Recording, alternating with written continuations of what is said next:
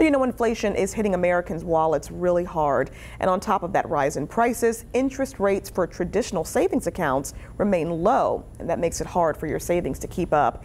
Here's Reena with more.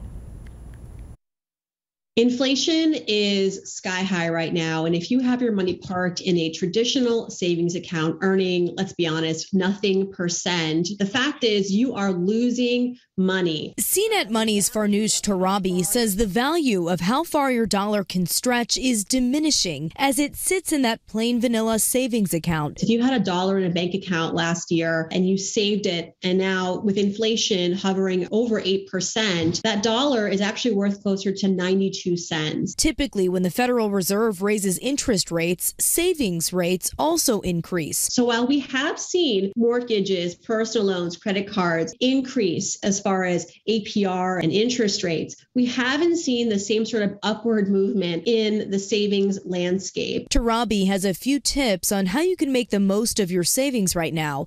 Number one, compare interest rates at digital banks. There are a lot of digital competitors right now vying for our savings dollars, and many of them do offer better than average savings rates. Tip number two, look for sign-up bonuses. If you're a new customer, they may offer you a welcome sign-on bonus, giving you an immediate boost to your savings account.